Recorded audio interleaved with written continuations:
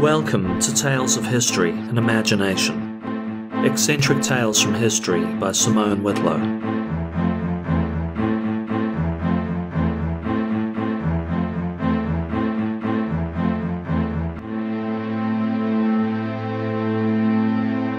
Warning, today we talk of a monster doing monstrous things in the midst of a crumbling empire. I also say words in two languages I do not understand, and I am very likely to murder both of those. Today's tale begins in the Mongolian city of Ungern, 1st of February 1921. The city, home to Mongolia's spiritual leader, the Bogd Khan, around 60,000 locals, traders, diplomats, and a private army of Chinese invaders from a little over a year before, have been on tenterhooks for months. I really need to step back a little and explain as Chinese first, don't I? Mongolia was in a precarious way, to say the least. For well over a century, the former home of Genghis Khan was a vassal state to one or other of her more powerful neighbours, Russia and China. The failure of China in 1911, Emperor Puyi deposed, their government giving way to several quarrelling warlords, and Russia in 1917, the Romanovs deposed by a democratic regime in vitro, but soon thrown into a civil war on Comrade Lenin's return, left Mongolia free to hew their own path. They did so for a while, till it became clear no one in power knew how to run an economy. Mongolia turned to China for help. Now this put them under China's orbit again, but it doesn't quite explain their current situation. Two Chinese warlords, Zhu Zhizeng and Duan Quiri, were two of many to build their own army after their emperor fell. In the First World War, Zhu and Duan were allowed to keep their army, under the auspices of helping Britain and France. When someone needed someone to risk their lives and dig a trench near enemy lines, Zhu and Duan's army obliged. This was their main role in the war. With the war over, their real plan, to seize a chunk of China for themselves, as Yang Zhuolin, the self-appointed king of the northeast, had done, became too nakedly obvious. Zhu and Duan were suddenly scrambling for an excuse to keep their militia. Self-rebranded the Bureau of Frontier Defense, they took to monitoring the border with Mongolia. On October 23, 1919, Duan and Zhu rolled across the border with 10,000 troops in tow. They kidnapped the Bogd Khan and posted armed guards everywhere. Through gunboat diplomacy, they convinced the leadership it was in Mongolia's best interests to put them in charge. Mongolia was now run from Mai Chen, the now heavily fortified Chinese enclave of Ungern. Their new kings, two Chinese warlords who dared to dream big. Zhu and Duan may have remained in power for some time, but for the arrival of another army in October 1920. Baron Roman von Ungern Sternberg was an ousted White Army general who travelled to Ungern to avoid a certain death. Like China, Russia had imploded of late. A vicious civil war which took up to 9 million lives was still raging. Tens of thousands of soldiers of late fighting alongside one another, now bifurcated into the communist Reds, the royalist Whites. As a Russian cavalry officer, Ungern had fought with distinction on the Eastern Front, before being jailed for violence against another officer while on leave. Needing dangerous men on the battlefield more than violent offenders in jail cells, Ungern was released and ultimately sent to the border towns of Siberia, to the wild and lawless places. His mission, to collect whatever Cossacks, Buryat, Mongolians, Tatars, Kipchaks, and various other really tough guys he could find on the steppes, and build an army. So he did. And when things fell apart, they ultimately became his army. For some time, Ungern ran a fiefdom in the Doria region, on the border of Siberia and Mongolia. He ruled with an iron fist, shaking down passing travellers, punishing wayward locals, and destroying any Reds who encroached onto his patch. Roman von Ungern Sternberg was soon famous across the nation for his cruelty, fearlessness, and extreme violence. If one spoke of the bloody White Baron, everyone knew who they were talking about. And he was also a well-known zealot, though the nature of his zealotry was complex. For Ungern, the divine right of kings was everything. One does not upseat a monarch without facing the wrath of God. is a minor aristocrat whose ancestors were employed as enforcers in Estonia, the Scans. Beneath that sat an unschooled religious underpinning, part Christianity, part Mongolian Buddhism, acquired either from his wanderings in the 19-teens, or via an eccentric uncle who was also a fervent spiritualist. Ungern saw himself as the latest in a long line of ancestors, crusaders, Teutonic knights, and Baltic pirates, who did very well for themselves through violence, most often for a monarch. Also of note, he was a vile anti-Semite, whose army flew a swastika flag long before the Nazis even adopted that symbol. In Russia, as the whites crumbled before the reds, and it looked like Daria would soon be overrun, Ungern wrote to the Bogd Khan asking permission to enter Mongolia. The captive Khan welcomed him, hoping the Buddhist warlord might rid his nation of their captors. Right, back to February 1921. This wouldn't be Zhu and Duan's first rodeo with Ungern. In October 1920, an exhausted Ungern, newly arrived, led his ragtag bunch in an attack on Mai Mai Chen.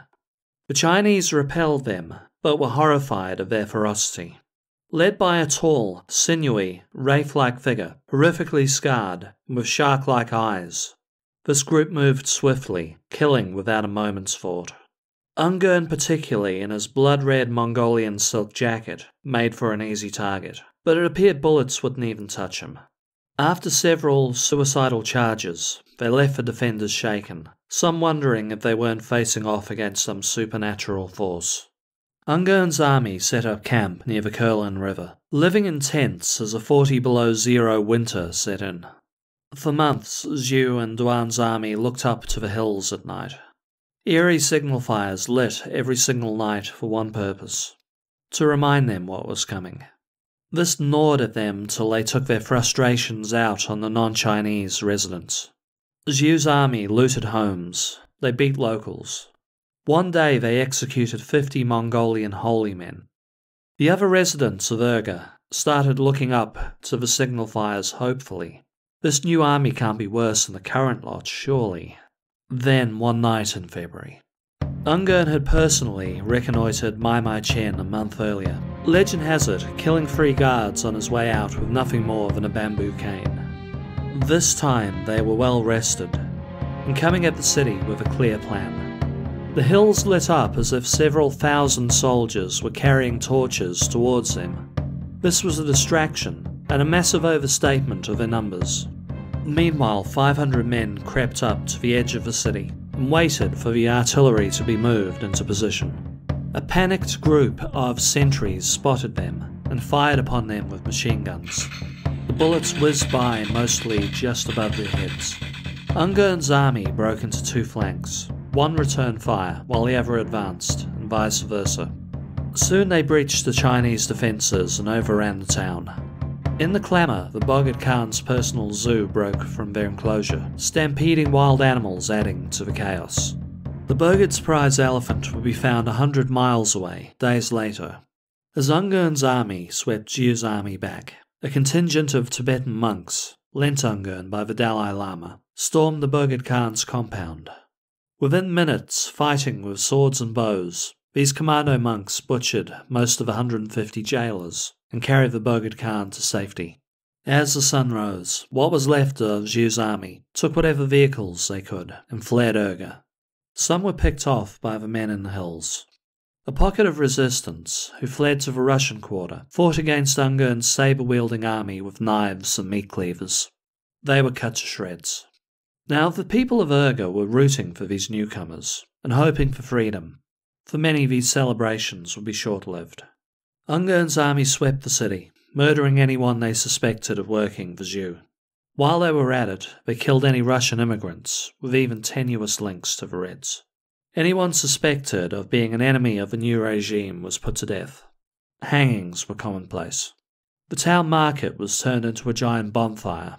One poor boy was roasted alive in a baker's oven. Then, true to form, Ungern ordered a pogrom of the Jews of Ungern. Only then did he turn his attentions to finding what was left of General Zhu's army and ridding all of Mongolia of their presence. Inexplicably, the people of Ungern, surrounded by evidence Ungern was a monster, welcomed him as a saviour figure, a living god of war. On 22nd February 1921, in an ostentatious parade, he reinstated the Bogd Khan as king, though he was now really just a puppet for Ungern himself. Ungern's army reopened workplaces and public facilities. He had the city streets swept clean till Urga shone. He instituted law and order in the city, even if punishment was cruel and unusual. Lawbreakers were forced to perch on rooftops for weeks on end, or go out, naked and unarmed, into the wild, where on at least one occasion the guilty parties were eaten by wolves. He floated a new currency, barons, currency tied to the Mexican peso, with sheep, cows, and camels on the notes. Urga, for now at ease, declared Ungern the reincarnation of the fifth Bogd Khan, putting him on the same pedestal as the Bogd Khan himself. Had he remained a relatively benevolent dictator, this tale may have ended differently. It doesn't. Like all megalomaniacs, Ungern had dreams of ruling the world. In this case, he dreamt of reinstating all the cruel and feckless kings deposed in and prior to the Great War. He planned to do this by rallying tens of thousands of like minds into a grand army, which would sweep Asia, then Russia, then on to the democratic nations of Europe. Behind this network of monarchs, he imagined himself, the all-powerful puppet master. Ungern sent out correspondence to a number of like-minded warlords throughout the region. This period of relative quiet also allowed Ungern to get a little paranoid and look for trouble where there was none. He established the Bureau of Political Intelligence to purge Mongolia of dissidents, under the direction of the sexually sadistic Colonel Sipilov. Sipilov's endgame, the sexual gratification he got out of torturing people to death, but also to go after the wealth of his victims. He deliberately targeted somewhere between 250 and 300 of Mongolia's wealthiest citizens. His witch hunt led to an exodus of wealthy Mongolians, which in turn plunged the nation into an economic depression. In mid-1921, the Red Army sent thousands of troops to Doria for a planned invasion of Mongolia. The Reds had offered the Chinese help when Ungern first showed up in Mongolia, but China were pretty sure they could handle him. At the time, the Red Army had enough on their plate anyway, but the dust was now starting to settle for them, and they could afford to spare the soldiers. At the same time, Ungern was planning an invasion of Doria. He consulted two fortune-tellers. One told him he had 130 days left to live, the other 130 steps. Under the weight of these augurers, but also convinced he was a supernatural force himself, Ungern prepared his army for the invasion.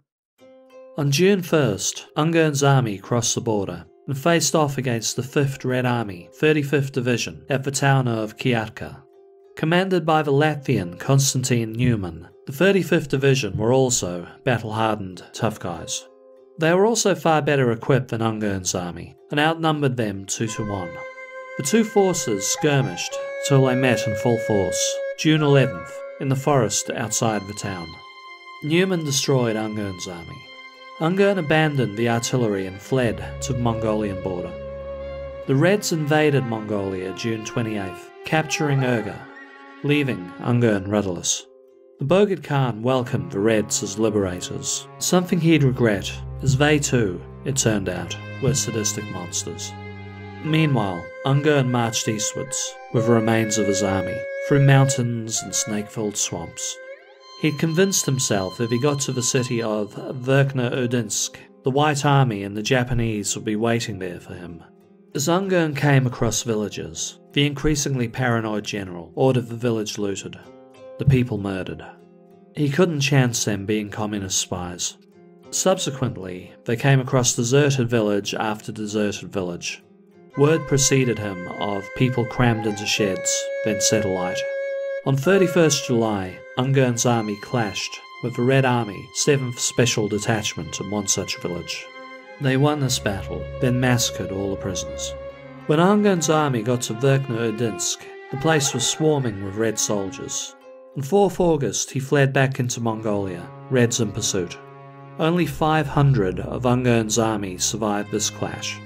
His army finally decided they'd had enough. They wanted to leave for Manchuria in the north of China. Manchu warlords were always on the lookout for battle-hardened mercenaries.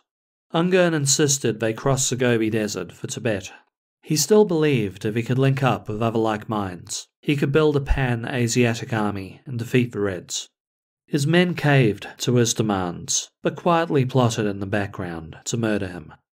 A few days later, while Ungern was leaving the fortune-teller's tent, the conspirators opened fire on him. Instinctively, Ungern hit the deck and crawled to safety. Keeping low, he got onto his horse and rode off into the hills. Several conspirators, now terrified he'd return and murder them all, packed up and ran in the other direction, straight into a division of Red soldiers. Ungern returned that evening, ordering his army to up sticks and follow him across the Gobi immediately. He screamed at the top of his lungs and wildly waved a pistol around, pointing it at his men. Ungern's army refused to go, so he got back on his horse and left. He returned days later, speaking only to the Mongolians, ordering them to follow him. A Mongolian officer wrestled him to the ground and had their god hogtied. He was left, bound, in an abandoned luggage train. Ungern's army dispersed, most going to work for one or another Chinese warlord. The Red Army found Ungern on 17th of August, still in the train. As Russian newspapers filled with reports the dangerous outlaw had been captured, he was brought in for a show trial in the Russian city of Novosibirsk. After a summation of his war crimes, an unsanctioned invasion of a sovereign nation, several thousand acts of murder, and often the most grotesque of ways, the persecution of minorities, and the execution of prisoners of war, Baron Roman von Ungern Sternberg was executed by firing squad, 15th September 1921.